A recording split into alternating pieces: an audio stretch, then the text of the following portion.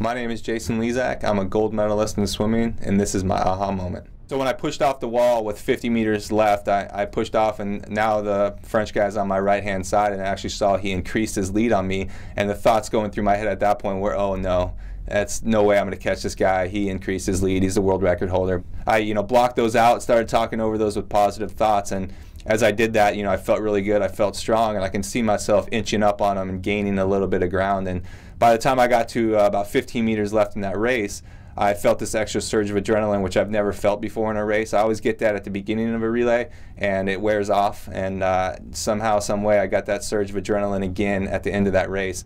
When it comes down to sports, everyone's always going to tell you don't think negative. But for me, it's been impossible through the years. I always have these negative thoughts. But the one thing that was able to change over the course of time with experience is anytime a negative thought would get into my head, I'd override that with something positive. I did finish and found out that we won. I was a little delayed because I had to look back at the board. I could have just looked at my teammates. They were celebrating like crazy immediately. But it was just a special moment to be able to get out of the water and be able to hug those guys, and something that we had accomplished together as a team, and something bringing that gold back for USA was a great feeling. So for me, it was a team feeling, a USA feeling, and it was something special that I'm never going to forget.